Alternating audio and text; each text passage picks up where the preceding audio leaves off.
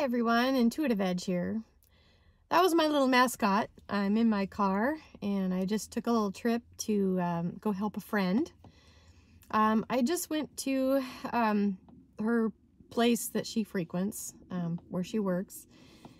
She's been dealing with a lot of funky energy in her workplace and just needed some assistance and some help in clearing the energy. So I brought some sage bundles that we had and went down there, and as soon as I walked in in the place, I turned the corner to go to her office, and right as I walked under this light, it exploded. It was like poof, and she just we kind of looked at each other. She's like, what the heck just happened? She's like, that light has never gone out. And I was like, yeah. She's like, I was like, oh, I guess the energy is ready to shift. So anyway, I got out my sage bundles and we did some affirmations. We wrote out we focused on, not on what the negative issues, that she's been encountering, but focused on how we can bring something in that's a better, more positive,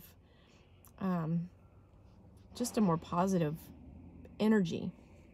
So we did some affirmations on just that the place would be filled with so much love that there would literally be no room for anything negative to enter. So we lit our little sage bundles and had our affirmations with us, and we started to go through the building. And at one point, we kind of separated. I went one way, she went another, and she said as soon as she entered a couple of rooms, she'd enter the room and her bundle would blow out. So she'd have to go relight. Like, wow.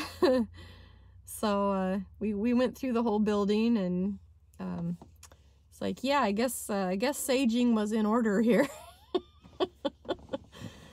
So she was telling me, I'll have to look this up, but she was telling me that there was, I think a Harvard study, she said, that was done that basically concluded that smudging actually cleans the air and cleans the space out and kills like bacteria and germs and stuff more than Lysol. I was like, wow. So it really does have a profound effect. If you're having anything like that in your house, or, if there's a lot of tension or just a lot of, people acting crazy, not acting like themselves, smudging can do wonders. It really can shift the energy out and just kind of bring things back to where it's like, okay, this is doable. It's not, and it helps to have positive intentions too. And to focus on, just bringing this back to the way it needs to be, the way it should be running. So that was good. We went through the whole place, and I was thinking, man, I hope we don't set the smoke alarms off in here, because we were really smudging it around. But yeah, that was a highlight. That was a highlight.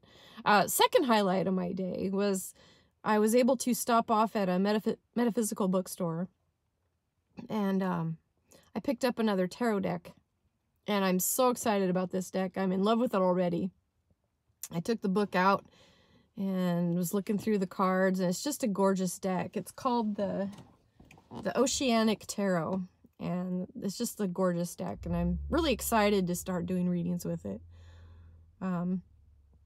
But anyway, I just wanted to share that about smudging and about the power of positive intention along with smudging. So anyway, if you've never tried it, or if you've never done smudging, if you're having issues, bring someone you trust. It's always good to have two people or more.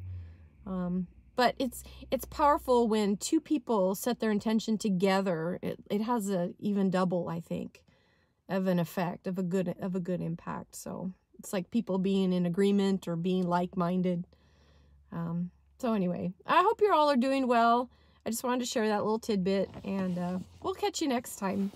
And hopefully I'll have my other deck and do a reading. All right, love you guys. Bye-bye.